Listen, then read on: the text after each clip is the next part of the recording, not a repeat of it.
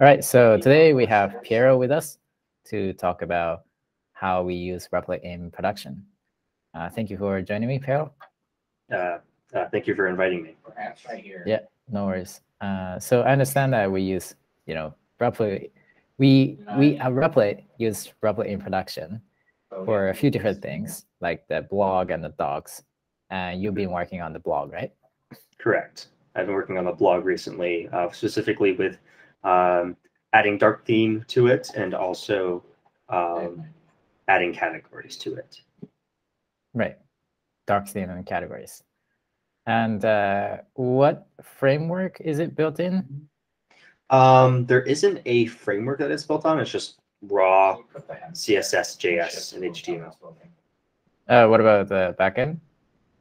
Oh, the backend it's a Node.js server running, or the backend is a Node.js REPL running Express. And then it has some custom code to parse Markdown and stuff like that. Right. So it converts like Markdown files into HTML files, right? Correct. Right. How does it do it? There's a library it uses. Can't remember the name of it. Do you want to share your screen and yeah, show the REPL? I'll share my screen. Yeah, do that. Screen. So this is the blog REPL right here, and I believe it's marked that we're using to parse our Markdown into HTML, which is then served to the website. It does this in cycles. So there's this function called build post cache, and it basically creates a cache of the it creates a post cache of the posts. So they're loaded in RAM, which also makes it extremely fast to respond, since having to parse all the Markdown and everything every single time somebody clicks on a link would take an extremely long amount of time and would bring down the REPL pretty quickly. So that's a pretty handy feature. And it rebuilds every 60 seconds. So we don't even have to restart this REPL if somebody makes like a tiny change to a post or something like that. Nice. And is that cache stored? Like, where is it stored? Oh, it's simply stored in a variable. So it's posts, and that's it. So in RAM. Right. And there is Cloudflare on top of it too, right? Yes. So we have it running on a normal REPL, but then when you're actually viewing the site, it's being served by Cloudflare. That's not what I want. So if you look at the certificate, it's Cloudflare, and that just helps with caching further. So not every image and not every visit to this page is having to hit this REPL. So if we have a few thousand or 100,000 people using the site at one time, it doesn't overload the site and take it down. So that's handy. Cool. And for the particular like aspects of the blog you've been working on, you set up like your own REPL besides this main REPL, right? Yes, I set up a different REPL. So I have this second REPL, which I've been doing a lot of the development in, and it's a full copy of the site, but it has whatever changes I've decided to implement. So for example, there's a small change that I just was working on where when hovering over the theme button, your cursor wouldn't become a pointer. And it's really handy to use the GitHub integration to make changes, not affect production, and not accidentally take down the blog. And then I can later push to GitHub and later pull from the main REPL or pull in the main REPL to keep everything synced, almost like pushing to production. Right. So, and you've been using both the sidebar GitHub integration and the terminal, right? Correct. So most of the time, when I'm in my other REPL, I can easily push and pull. But since in the util REPL, I'm not like an admin. I'm technically a guest or something like that. The util team, I have to use, for pushing and pulling, I have to use the command line, and it is pretty straightforward. It's just regular git. So this won't do anything, but I can do git pull origin master, and I would have to put in my credentials right now, which I don't really want to do on camera, recording all my credentials. But it's simply easy. You can see how easy it was. It's just username, a token, and it's as simple as that. So regardless of using the built-in tools or this, it's very simple. I can't really, it'll error out, see it has an error, but it's pretty easy to use. You can select a branch, you can revert locally. Just pushing and pulling can sometimes get a bit weird. Yeah, I guess if one doesn't work, like you can always switch to the other one. Yeah. So if for whatever reason one doesn't work, the other one's always there. And a lot of people are also familiar with Git, so it's good that they can use Git if that's what they're more familiar with instead of using the sidebar. Yeah.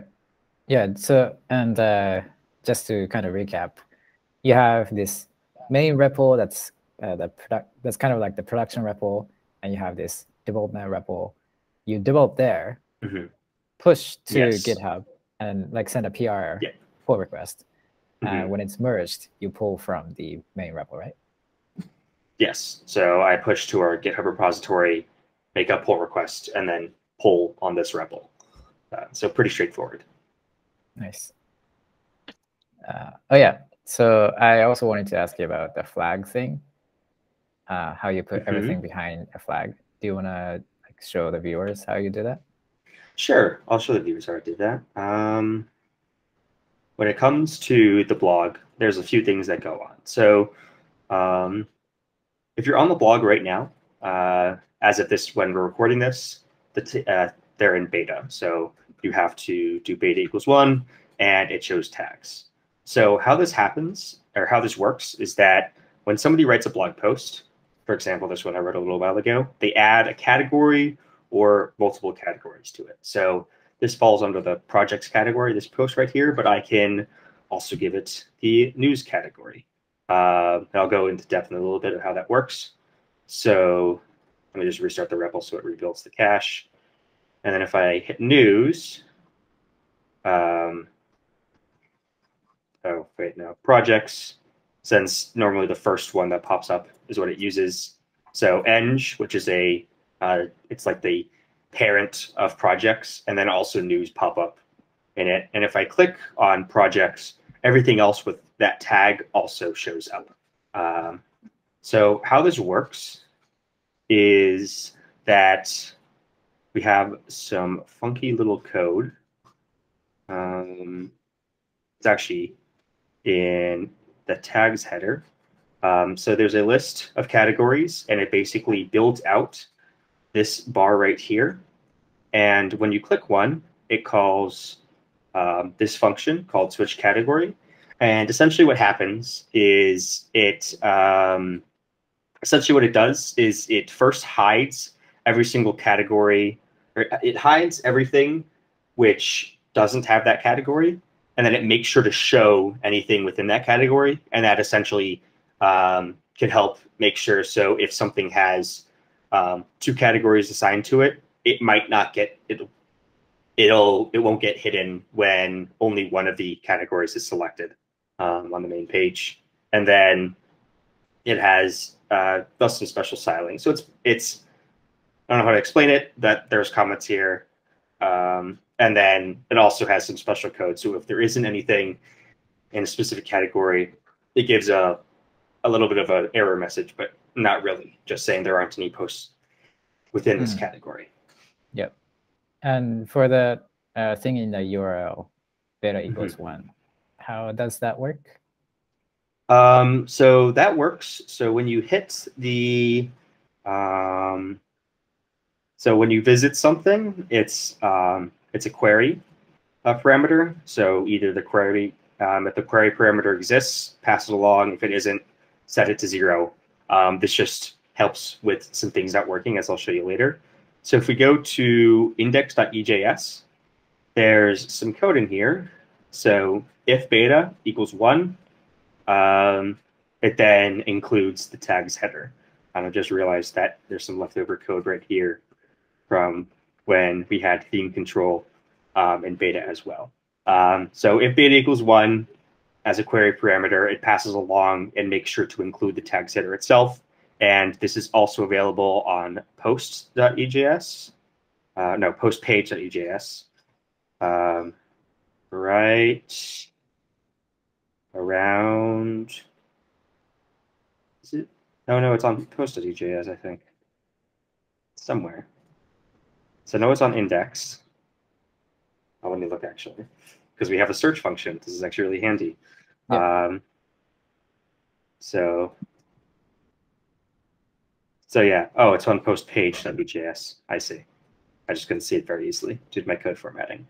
So if the beta exists, it loads this script, which is when you click on a post. That's the actual, this header right here. And it also, yeah, that's all the script is. And then it also loads the post itself. So then when you click on one of these, it takes you back. Well, that's not good. Yeah, I see. Oh, this was actually in use. There we go. Yeah. I thought that wasn't in use. Okay, but it is. Yeah, no worries. Don't randomly remove code during interviews. Yeah. Especially anyway, critical stuff. Yeah. Anyway, this like flag thing, beta equals 1. This whole thing is for people to try out the feature without us pushing it to like everyone, right? Correct. Yeah. So the dark theme was there for a while, and I could easily send somebody the beta link when you needed it to have dark theme. So I could send it like that, but so they could give me feedback and just sharing with people. So that's very helpful. And then just for your normal person, they don't see it, so it doesn't affect their experience on the site. Nice. Cool. And how's your experience been like working, with Replit in production, like as opposed to working with other technologies? So working with Replit, I'd say is like really nice because working with other technologies, if I'm like hosting it locally to do my development, I have to run a command in my console every single time I want to, rerun the site. And it might not seem like a lot, but it's just more convenient to hit Control Enter, restart it, and it's just there instead of having to run the command, go into my browser, refresh the page, and then sometimes even refresh the page with a cache wipe, just to see that like a small change that it made. When using something like Replit, it's done very quickly, and then also pushing it to Git or GitHub is extremely easy with the sidebar, especially with making my branches, pushing my changes, and then I can deal with pull requests on GitHub like most people do. Nice. Cool. I feel like we've covered a pretty good ground already. All right. Perfect. Thanks a lot, Piero. You're welcome. Thank you for having me. Yeah, no worries.